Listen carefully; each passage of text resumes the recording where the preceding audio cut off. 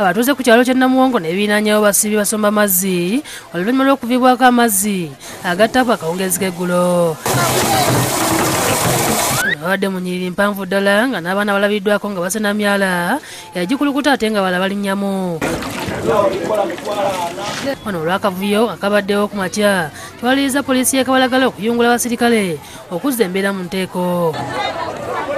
Otuuse olw'okuba babadde bakendeddemu naye babadde bangi nnyo. Amazzi abantu obwedda bayaaye jirikana bakitunda 15,000 ate na 15,000 abadde tafuna amazzi. Kintu kibadde kibi nnyo naye mpozi poliisi ekoze ekisoboka. Saawa zino tulabawo order. Wano abaana abadde mu lunyiri lwabwe abakyala ssaako n'abalala. Abatuuze bagamba nti munaana okuli Wabigalo, Namuwongo n'ebirala ebyetooloddewo wano okwe basobola okukima amazzi ne basaba gavumenti okubongera enzizi mu kweteekera ebiseera ebyakazigizigi. Ensonga ng'eno erimu kubeera nga ebeerawo olulala kuba tebatimba mingi. N'abatuuze b'e Maganja mu byalo ebinaanyeewo bali ku bunkenke olw'ebbula ly'amazzi mu kitundu kyabwe nga nakwo abantu nga badde bajjudde ku nzizi ebbiri zokka eziri mu kitundu kino ezigabira abantu amazzi ku byalo ebiswa mu 16. Wano okukima amazzi ebidomola babireese kiro ne babirekawo ne badda awaka ne bakomayo emisana ng'ennyiriri zifuuse ennyiriri.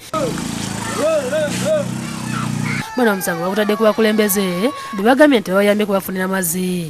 Batulyamu olukwe bwe tugamba ku kyogera ku ky'amazzi baagala kutusiba busibi tebatubala mu magezi. Y'omwogezi w'ekitongole ekibunyisa amazzi mu ggwanga ekya National Water and Sewage Corporation Samuel Apedel bw'atuukiriddwa ategeezezza nti ekibuga Kampala kikuze era nga ensonga lwaki badde balina okukyusa emidumu okuteekamu eminene eginaasobola okugabira abantu amazzi mu mukono n'ebitundu ebirala. To enable us to connect the new pumps we have in Gaba 1 and Gaba 2 to our tanks in Yenga.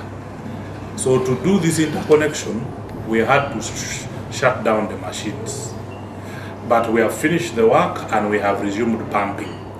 So this work of interconnecting is very important because it's going to give us additional water to serve more people.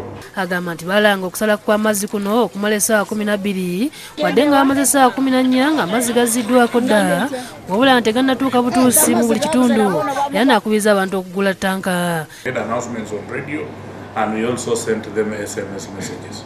So now we have finished, we have resumed pumping and the water is going to Muyenga properly and people have already started receiving water. And others will continue receiving as the tanks fill up. Dennis Chobe ne Godfrey Katongole be bakusakidde eggulire lino ku lwa Bukedde TV.